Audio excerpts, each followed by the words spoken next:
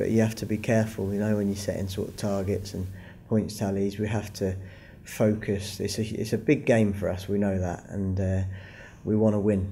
You know, we want to make sure we win. If we don't win, obviously we've got to make sure we don't lose. But we need a real big push from everybody, do you know what I mean, in this one. And that's players, obviously staff, supporters, everybody. If we can come together and create the type of environment that we have in the last couple of home games, through the performance of the players, but also through the energy of the crowd, then I think we'll have a very good chance of getting the win that we need. Yeah, I'm looking forward to it. It'll be a great game. I had, really good memories of, being there, obviously winning the JPT and getting promoted.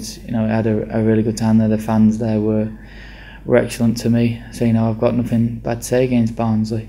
I know they're going to be a tough team, as I've shown all season. As going away to there, they've shown that they're a good side. But I think, with what we've got and what's on the game, I definitely think we can get the 3 points.